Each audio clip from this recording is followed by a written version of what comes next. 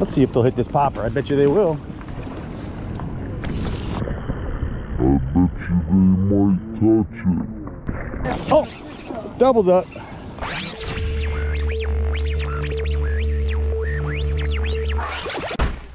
All right, guys, thanks for clicking on this one. I do appreciate it. My voice is still not 100%, but I didn't want to wait anymore, so here we go. All right, guys, this is going to show you or answer a pretty popular question I get is, how do you know how to fish and where to fish? Exactly. So here we go. This is wintertime, late fall. This is great for freshwater and saltwater, and I'm going to get into it here. So you want to have at least 2 rigs ready, 2 rods ready.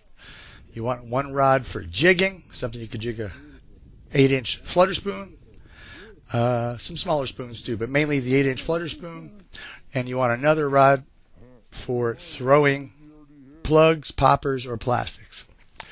I keep like 5 rods ready, but I know not everyone's going to be able to do that, so at least have 2. So you have one for throwing baits and one for jigging baits. Now when we get started, we are going to usually look between the river channel or a shipping channel and the bank.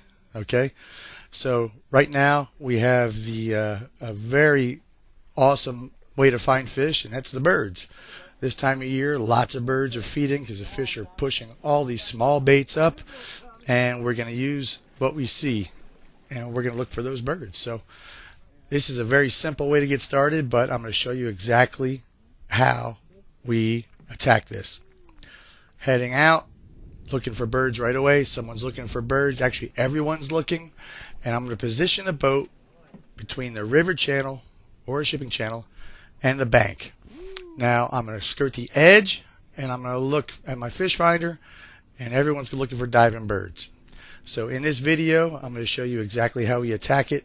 We're going to start right here. We have the luxury of birds, and we go right after those birds to get started. But pay attention. I'll show you how we transition from casting to jigging and why and how we do both. So please subscribe if you guys haven't. It really helps.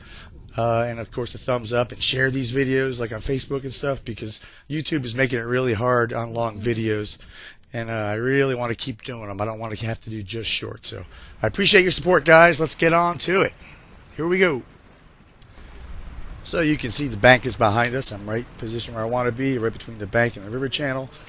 Now we saw birds right away, even though I'm still looking on my fish finder in this area. We see the birds. And we can see the bass getting blown clear out of the water, so we know a popper's going to work. That is beautiful. Pay attention to how many times Tommy casts. Let's see if they'll hit this popper. I bet you they will.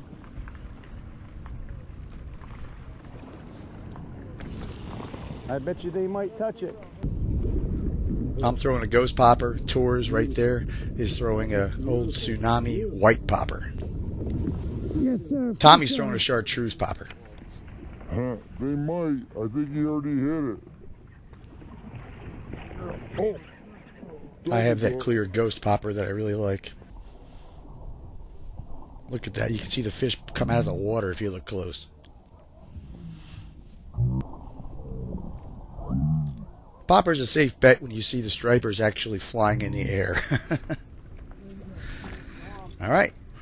Tours is hooked up. I am hooked up. Tommy is on his 2nd or 3rd cast. Way to go, Skip. Come on, Tommy. Now, why aren't they hitting Tommy's? I mean, that's a bunch of piranha right there, right? Well, it's because of water clarity. We've had extremely clear water right here, and water clarity really tells you the size and the pattern of bait you want to use. Natural colors work better. Smaller profiles work better. That clear water. You don't want something super crazy bright. They can see the bait so crystal clear in that water, get a good look at it, that I believe those super bright colors just don't look natural enough for them. They're great in stained water. So Tommy is still not hooked up. You hear him even say, I think my plug is too big. I'm trying, bro.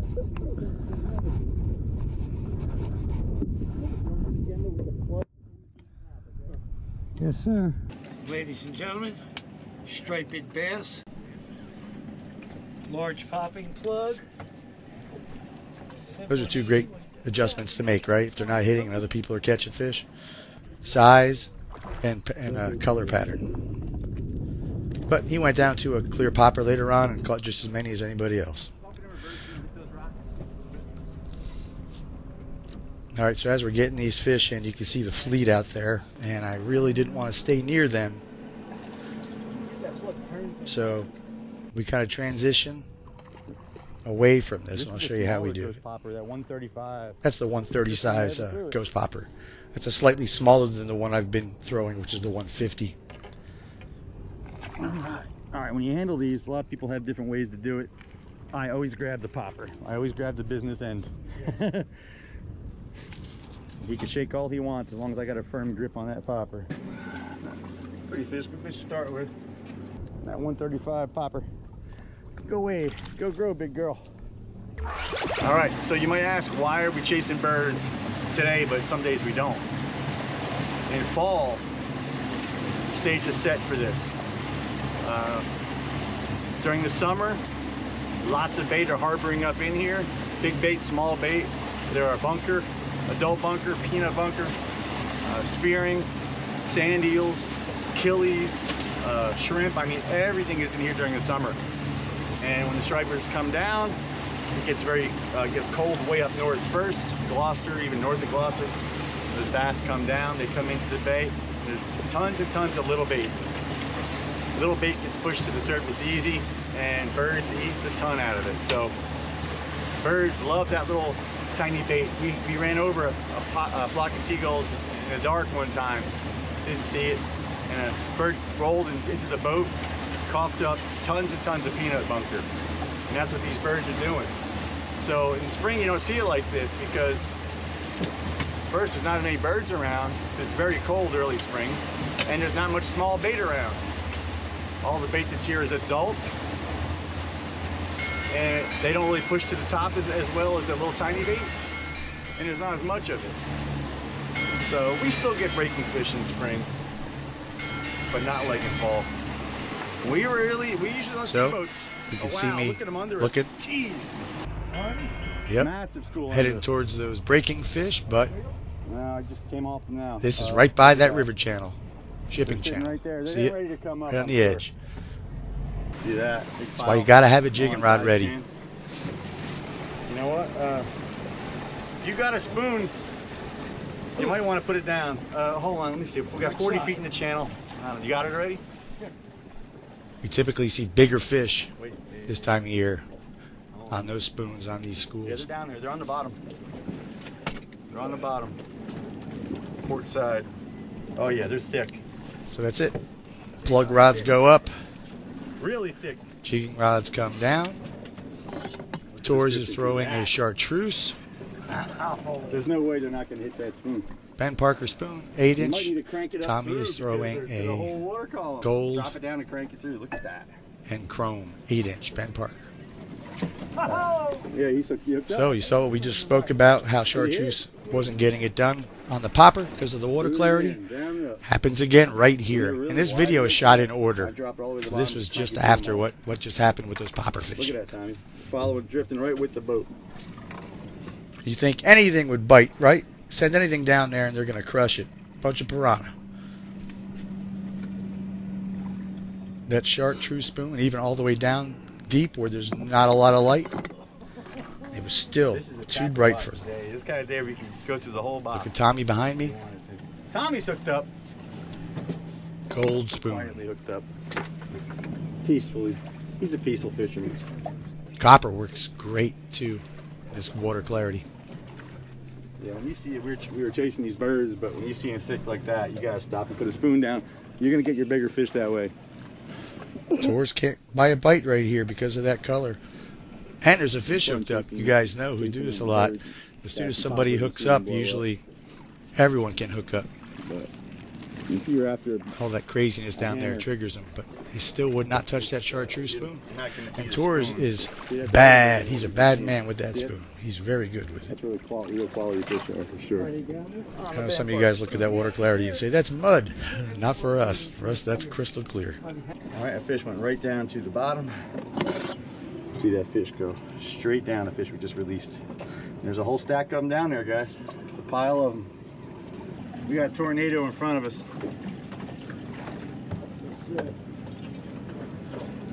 About 200 yards in front of us. You want to go? Yeah, want to go for it? Oh wait, I don't know. Put them back. Put those spoons back down. Look at that. Jeez. Look right. Oh, how are you not hooking up? See that? I saw your yeah, that school's too thick. We ain't going nowhere. Oh, dude, they're from 40 to 10. Nobody around us either. They're all kind of chasing those birds.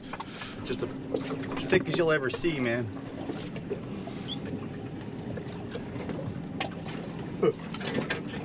I'm about to cast a rod here, and Tommy hooks it. Hitting that golden chrome spoon. That's what you live for. That's what you live for. Look at that. Look at that. I never get tired of looking at that. 59-degree water. All those fish, and they still won't hit that chartreuse. But at this point, he even said it. He says, I got to change that color. But he really wanted to just stick with it for a little while, see what was going to happen. There's no birds on it, but they're busting. You can kind of hear him say it a few times in the video. So it's just a slight difference in color. And he's right. It's just stacked. Another good trick, guys, when you're headed out looking for birds, if you start on that bank near the channel, like I said, look in the trees. You'll see birds hanging in those trees. Chances are they're very close to where the fish have been feeding. Put a copper. Birds don't go very far.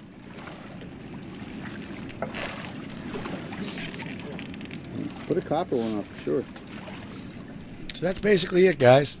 Make sure you have a rod for casting and a rod for jigging, minimum. When it comes to casting, I like to have something that I can throw a plug with and something that I can throw soft plastics with. So really 3 rods. Something with plastic, something with a popper or a plug, like a deep diving plug or a jerk bait, something you can cast far like a wind cheater. And have something for your plastics with your BKD'S, if you like hoagies or Bass Assassin flukes, those are good too. And of course your jigging rod here. So I'm going to post a video breaking down all 3 combos. See, it's a much better quality fish. Where Tommy was just struggling a minute ago, went from 0 to hero, right? Everywhere, we're not moving. That's why we're not moving.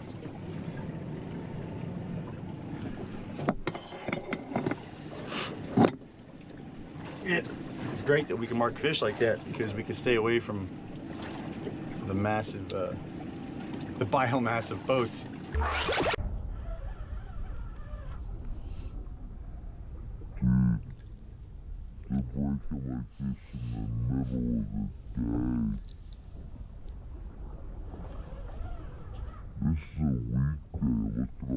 Please don't make me do mukbang videos, guys.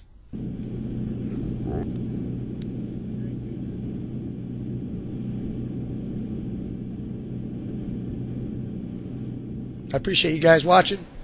Thank you so much for your support. Put down in the comments what baits you like to throw, especially when you see conditions like these.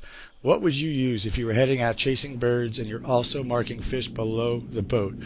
Tell me how you would attack this. I'd love to hear from you guys. Please share it around and post in the comments because I learn a lot of cool stuff and other people learn by a lot of your comments. You guys have some great comments. And let's keep it going. Thanks, guys. I love you. Mean it.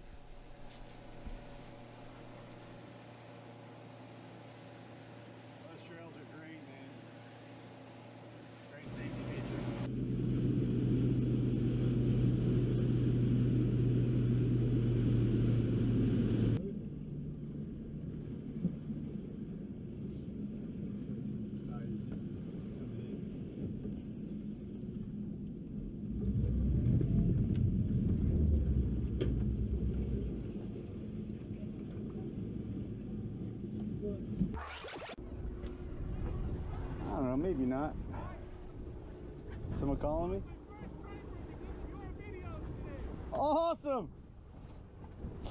Good job, brother. Good job. Thanks, I appreciate that. Should we throw him a spoon? Yeah, if you want. There's a couple yellow ones. Grab one of those yellow spoons. Yep, right there. Throw them an old school yellow.